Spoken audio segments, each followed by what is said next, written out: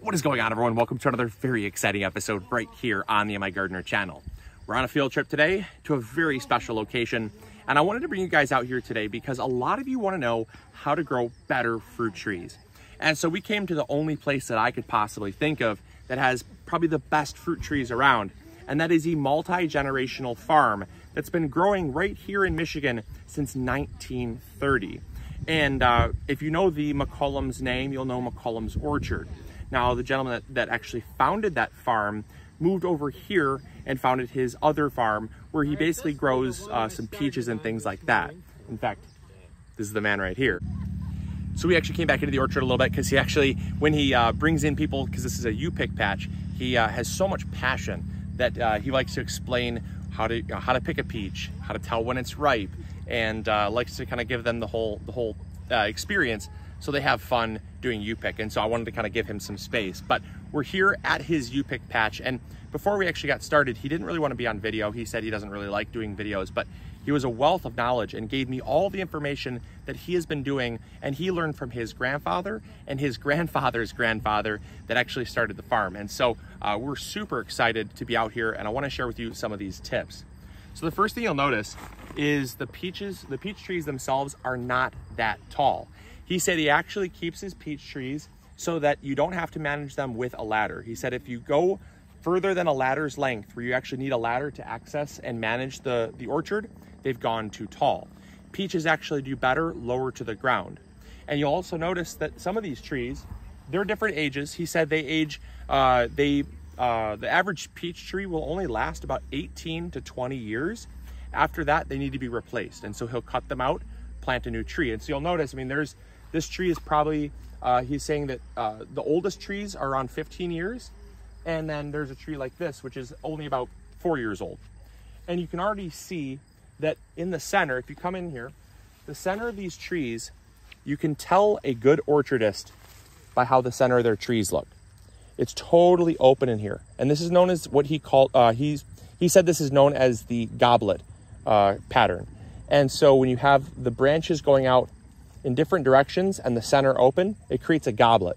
And he said that goblet is intended to catch the sunlight, and that helps to ripen the fruit better and get better airflow, which helps reduce things like disease.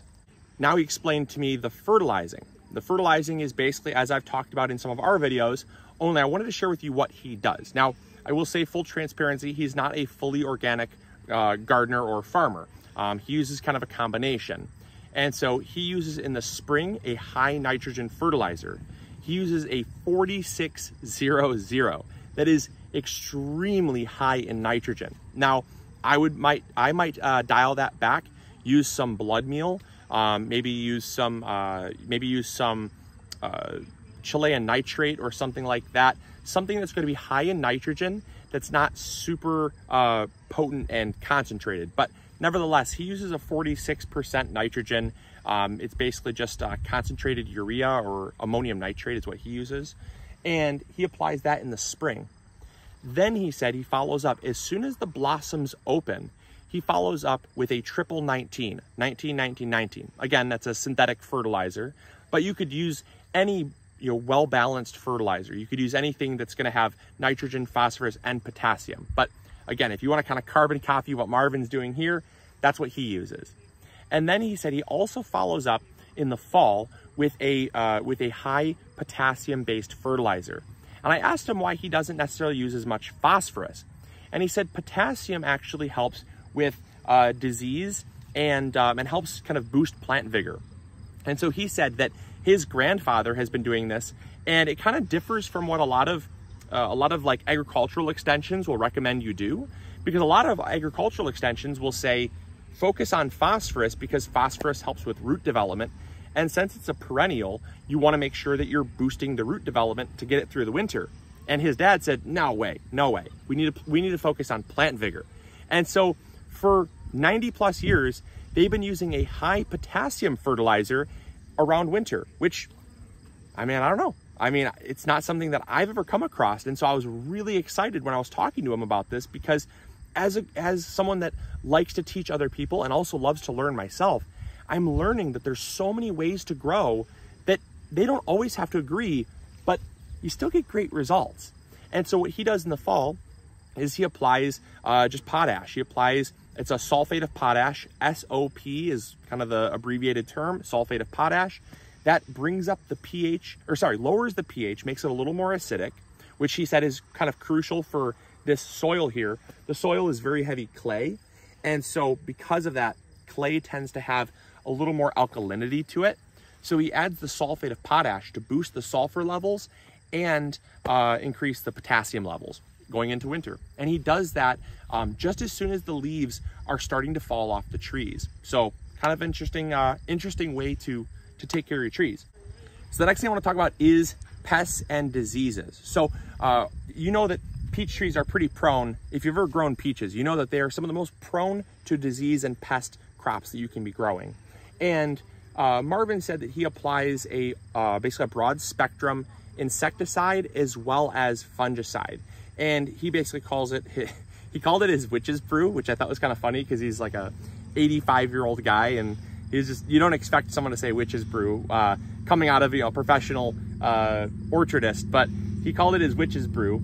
And he said he mixes up a concoction of copper fungicide to prevent against things like peach canker, peach curl, and things like that, which affect peaches early on in the spring. He adds a basically an oil to help it stick to the leaves. He uses neem oil for that, which is organic. You can use neem oil. And copper fungicide is also organic as well, which is great. But then he actually applies on top of that, he actually applies a, it's basically like liquid 7, which is not organic. And liquid 7 he uses to basically treat the early spring. And he specifically said, which I was happy to hear, he specifically said he did that before the blossoms open because he does have bees on the premise. And he said to me, he said, why would I want to kill the things that are creating all this beautiful fruit? And so it does kind of show that, you know, his method is at least safe. He has great fruit production. He also has great bees, which is awesome. And so it's one of those things where, you know, it's not the approach that I would necessarily take. But again, there's more than one ways to grow food. And I think at the core of this channel, I at least want to show you guys how different people are growing food. And so he does that basically up until the blossoms open. Once the blossoms open, he stops so that he doesn't kill the bees. He said he waits until after the blossoms drop because that is the period of time when honeybees are going to be pollinating the fruit trees. After the blossoms drop, he continues to spray his witch's brew basically all the way through until the end of June. Once June begins, he just simply sprays the liquid 7. He sprays the liquid 7 in a diluted form. He dilutes it by 50%. He sprays the liquid 7 on the crops basically every 2 weeks to keep down the oriental fruit moth, because the oriental fruit moth will come basically all summer long. But the copper fungicide he stops basically in the spring, and the neem oil he stops in the spring, because the intended purpose then is just to target the pests. And I gotta say, I mean, the fruit looks incredible, and Marvin's doing a great job. And so there's a couple of other things that he kind of gave, but I want to go back to them because there's some great examples you know, closer to the beginning of the orchard. So let's go check those out. All right, so Marvin actually gave a tip, and I thought it was so awesome that he gave this. And he was talking about how he actually sustains his branches so that they don't break under heavy fruit yields. And he uses little wooden posts. He just drills a hole through them and basically ties a wire, or yeah, like a thick wire around it so that it doesn't move around. And once the weight of the branch is pressing down on the post, it creates just kind of like a monopod, just basically a tripod that the branch supports itself on. And he said this is critical. Marvin said this is one of the most critical things to his orchard because what it does is it actually will slowly train the tree. This I think is phenomenal, and it's such an awesome way to grow because what you'll notice is that goblet formation doesn't ever close up. He said you never let the goblet close up because it's like putting a lid on a cup. Try to pour orange juice on a cup with a lid. It doesn't work, right? You got to catch the sunshine. And so he said that the goblet stays there, but the goblet continues to grow out further and further and further. And what helps to continue that goblet shape and prevent the tree from closing up, which it will naturally want to do. These trees naturally want to close up to follow the sunshine. The weight of the branches on those posts actually help to get this cascading draping effect. And then the trees start to curl up. And then the next year, because the trees grow in an outward pattern, the next year's growth will grow and curl. And he basically just moves the supports down as the branches sturdy up. It prevents breaking, it prevents fruit from falling on the ground, and it actually helps encourage that goblet shape, which I think is so freaking cool. I'm gonna show you my favorite tree in this entire orchard, and it's back here, and it really goes to show you, it's one of his oldest trees in the orchard. It's almost 20 years old, and that is what your tree could look like if you take care of your trees like Marvin does. All right, come check this out. This is what a 20-year-old peach tree looks like. Now you'll notice, I'm actually gonna be literally going into the center of this tree. I'm in the center of this peach tree. There's nothing above me. And this span on this tree is absolutely incredible. I mean, this tree has supports all around it because the branches get longer and longer and longer. He's got a board here. He's got a board over here. He's got a board, I don't know if you can see, check out underneath there. He's got a 2x4 supporting that branch. This tree is fully supported.